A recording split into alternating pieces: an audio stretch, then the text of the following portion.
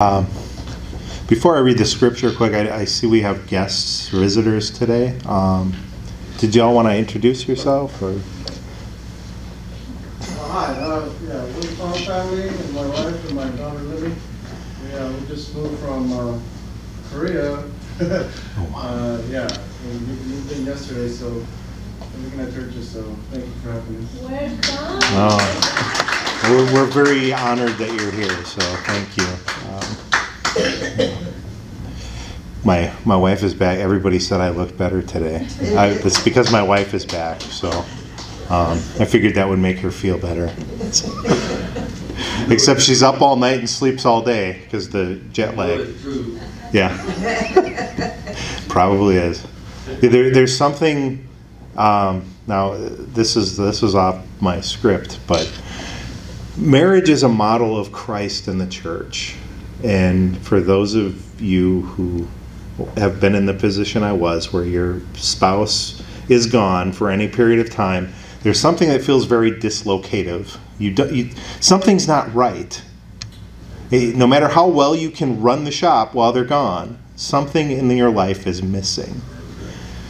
And the image in that is that without Jesus in our life, no matter how well we run our life, how much we have, how much we can do on our own, there's something missing that we can never fill with all the things that we try to fill it with. Amen. So, with that, I'm going to talk about the most depressing topic I could think of. No, sir. The scripture for today is 1 John 1, 6 through 10. And there's a little overlap from last time because it's a little different idea I want to focus on today. But 1 John 1, 6 through 10. If we say we have fellowship with him while we walk in darkness, we lie and do not practice the truth. But if we walk in the light as he is in the light, we have fellowship with one another, and the blood of Jesus, his Son, cleanses us from all sin. If we say we have no sin, we deceive ourselves, and the truth is not in us. If we confess our sins, he is faithful and just to forgive us our sins and to cleanse us from all unrighteousness. If we say we have not sinned, we make him a liar, and his word is not with us. Let's pray.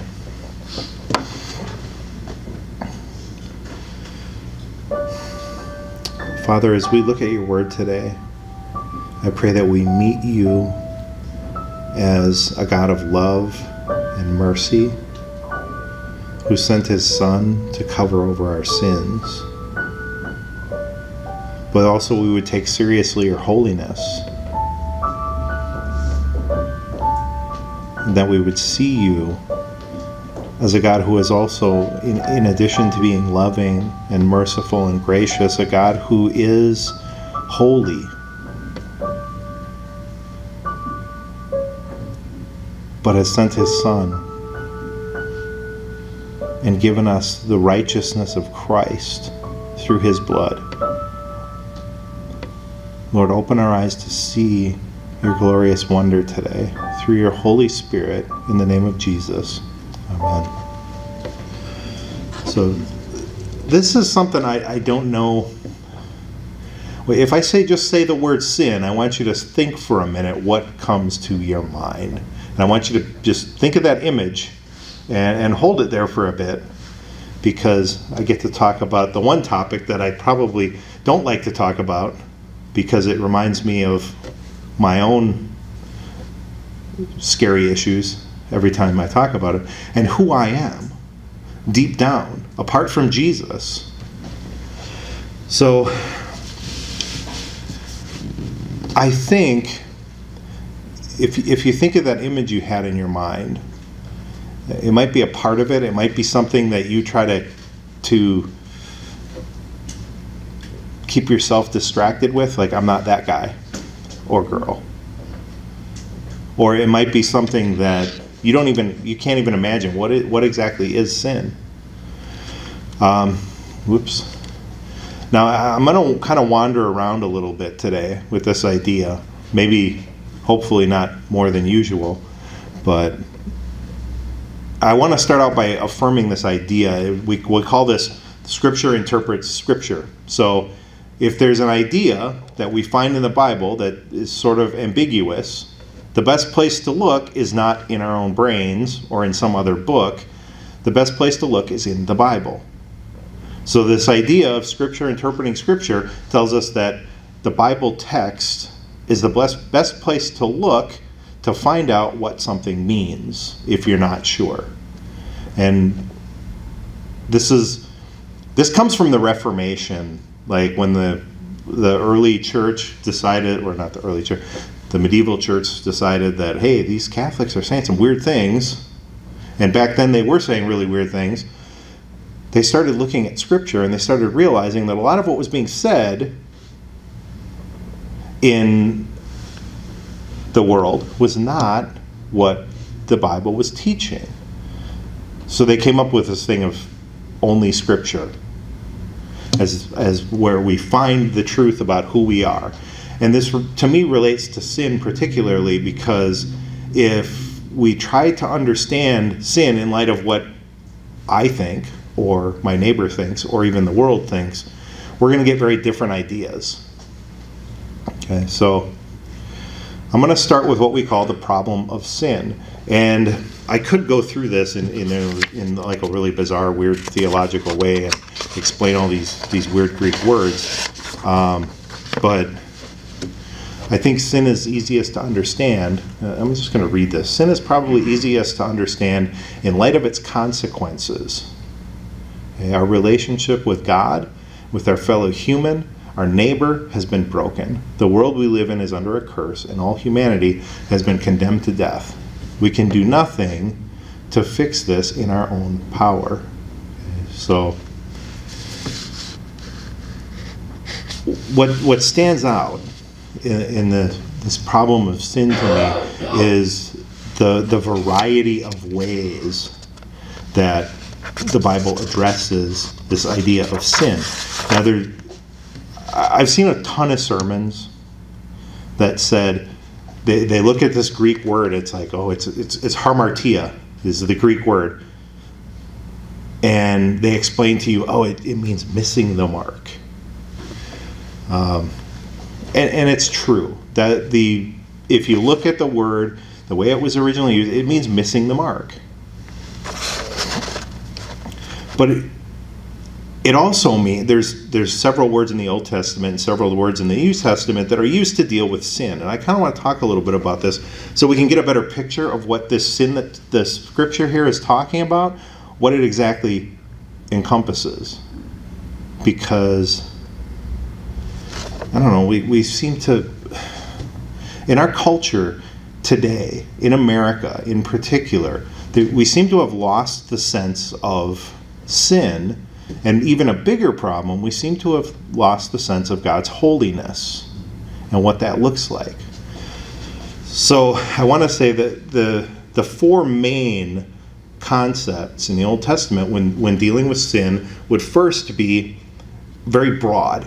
It just means to be mistaken, to be found deficient or lacking, or to miss the mark.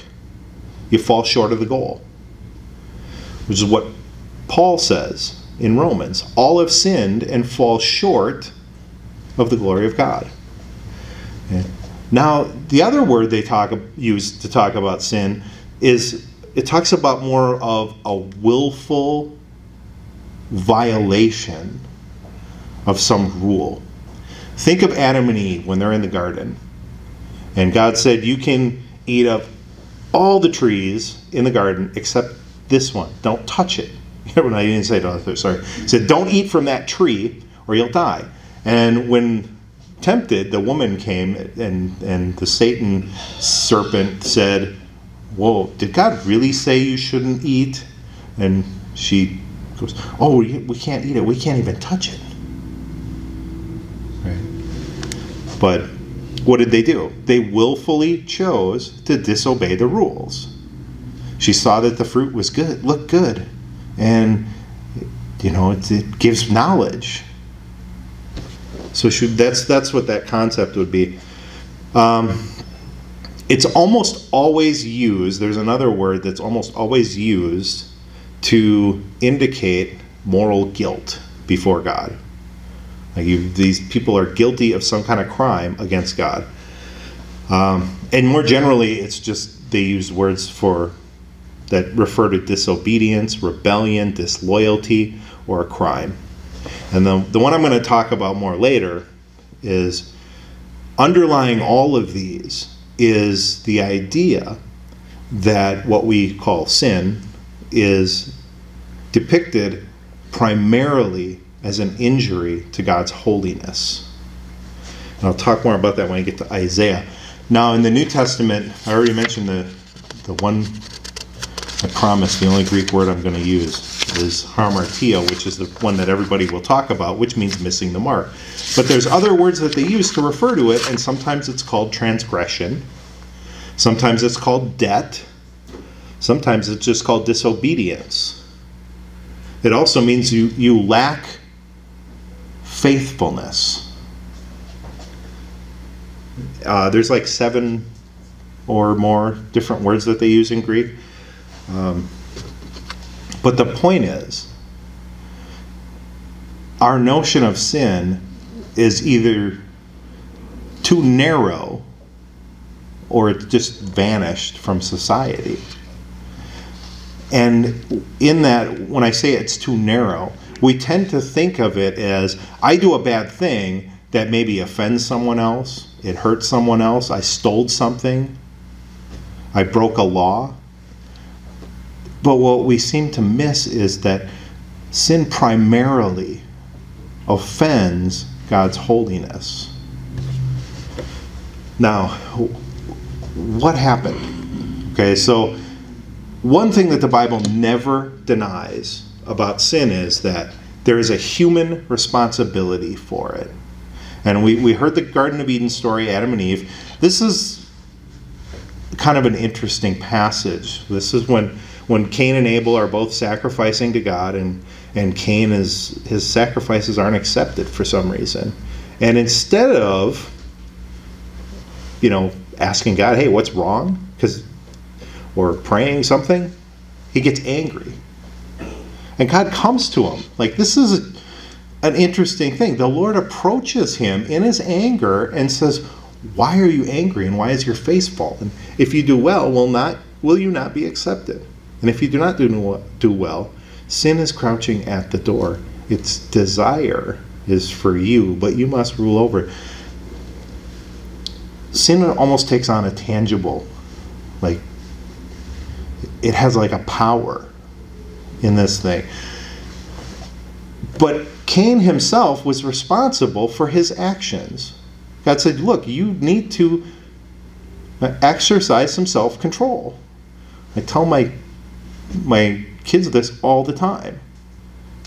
You're going to be faced with things that you really, really desire to do but aren't good for you. You need to have self-control. Now, how possible? The assumption here is, though, that in Cain's case, in Cain's case, he eventually killed his brother. And this continues. It's not just Cain. This is the first example. But it continues. And this is what Paul said about it. All have sinned and fall short of the glory of God. There's no exception. It doesn't say somebody else made me do it.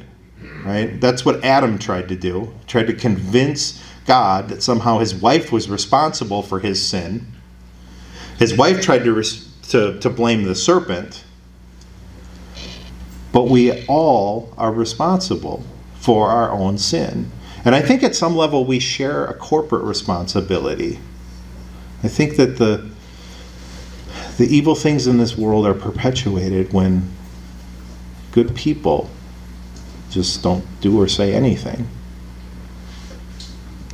And the wages, what we earn, I use this a lot when we do outreach. It's the wages of sin is death.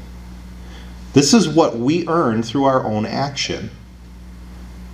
And what we do in this life, that's what we earn. And this is all apart from Jesus. Okay. So what was God's proclamation about humanity? This is one of these are scary passages to me. The Lord saw the wickedness of man was great in the earth, and that every intention of his thoughts of his heart were evil continually. And the Lord regretted that he had made man on the earth, and it grieved him to his heart.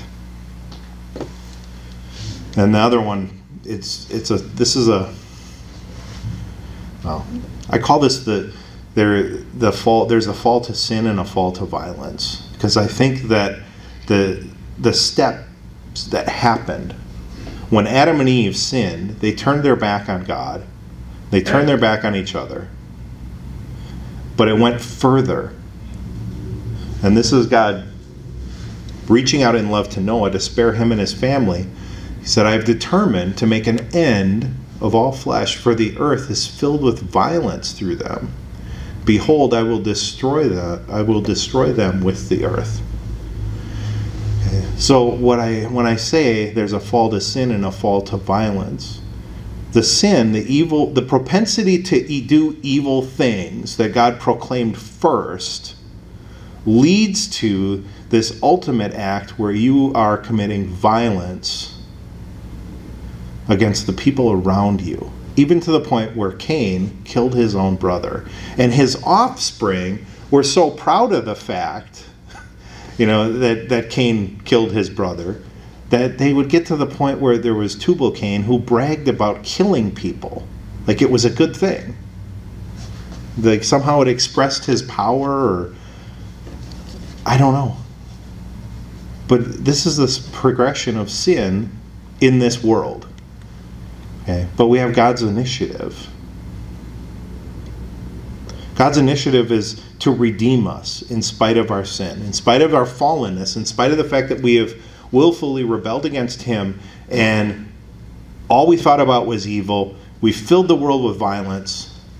He promised he would never again curse the ground because of man, because of the intentions of man's heart is evil from his youth. Neither will I ever strike down every living creature as I have done, while the earth remains, seedtime and harvest, cold and heat, summer and winter, day and night shall not cease. God's promised, in spite of our sin, to continually provide a general grace for all humanity, that this world will keep going. Right? We're not going to all be destroyed until everything, we're not going to all be destroyed by. Okay. Now this is where I get into this thing where they're all of the sins in the Old Testament. This understanding is that all sin was at its heart an offense against God's holiness, and this has got to be one of my favorite passages in the Bible. And I've preached several different sermons about this, but it's my favorite. It says, "In the year that King Uzziah died, I saw the Lord sitting upon a throne, high and lifted up, and the train of his robe filled the temple. Above him stood the seraphim, each had 6 wings. With 2 he covered his face, with 2 he covered his feet, with 2 he flew. And one called to another and said, Holy, holy, holy is the Lord of hosts. The whole earth is full of his glory. And the foundations of the thresholds shook at the voice of him who called. And the house was filled with smoke. And I said," this is Isaiah talking, "Woe is me, for I am lost, for I am a man of unclean lips, and I dwell in the midst of a people of unclean lips, for my eyes have seen the King, the Lord of hosts." I want you to think about this a little differently. It says, "I am lost." Right? I think what he's getting, the way he says this, I think some translate it as "I'm undone." And it comes from this idea where, God said to Moses, "Nobody can look at my glory and live, but I'll, pass by you and show you my backside." Isaiah is seeing holy God, and he is so overwhelmed by his own sense of unholiness that he's like, "I'm uncreated. right? Like I feel like I'm gonna dissolve into nothing when I'm standing in the presence of the 3 times holy God. Because how could you do that? How can you stand in the presence of God? This is his thought. No one can, because we're unrighteous people.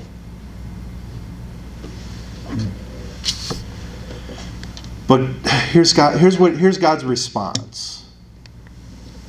One of the seraphim flew to me, having in his hand a burning coal that he had taken with tongs from the altar, and he touched my mouth and said, "Behold, this has touched your lips. Your guilt is taken away, and your sin is atoned for." Okay, this atonement in Isaiah's case is a sovereign act of God that took place, and as far as I know, this is a one-time event. God came up to this person and said, "Look, your sin is atoned for." But you know what didn't happen? Isaiah didn't make a bunch of offerings. He didn't go through a bunch of acts trying to outweigh all his sin with all the good things he could do. This was a sovereign act of God to offer him forgiveness. Now, we have the same offer, right? Now, I said, when I said before, when we meet God, we find a God who loves and forgives. Okay? So, based on the whole story of Scripture, we're not meeting an angry, terrible ruler who just wants to kill everybody. We are meeting a God who meets us in love and wants to redeem him to us. Okay? And God calls specific individuals to be a blessing to others and to carry out his work to reconcile people to himself. Okay, think Noah, Abraham, Moses, Joshua, the judges, King David, the prophets, the apostles, Peter and Paul and those guys.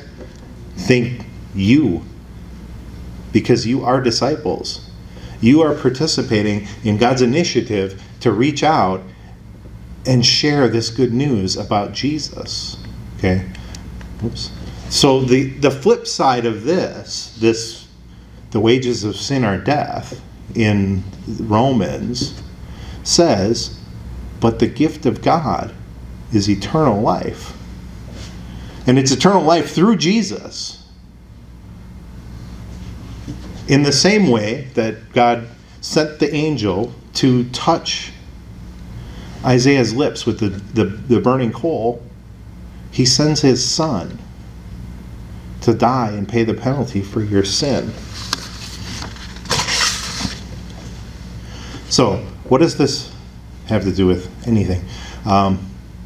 First, I want to talk about this progression that I think is going on here in John.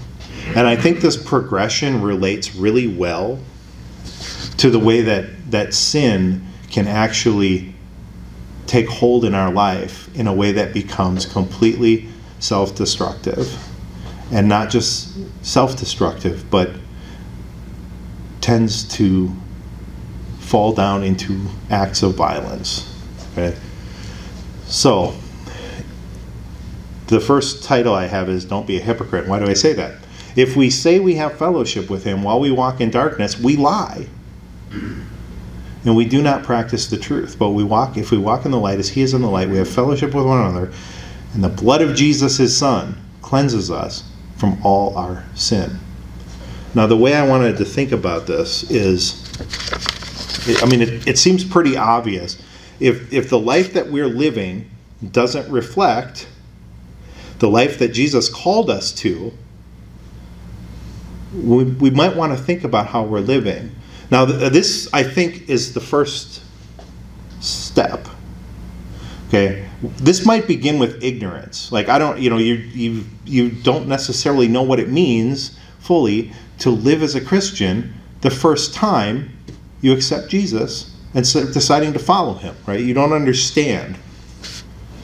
what that fully involves. But as you move on, as you grow in your relationship with Jesus, you start to see things in your life that maybe need to change, maybe you need to grow. And what happens when you start lying is when you don't practice the truth that you know is the truth. And at the most basic level for John, that's about relationship. Okay. And so I want to say one of the clearest signs that you are not walking in the light is broken relationships. Okay, so particularly with Christians.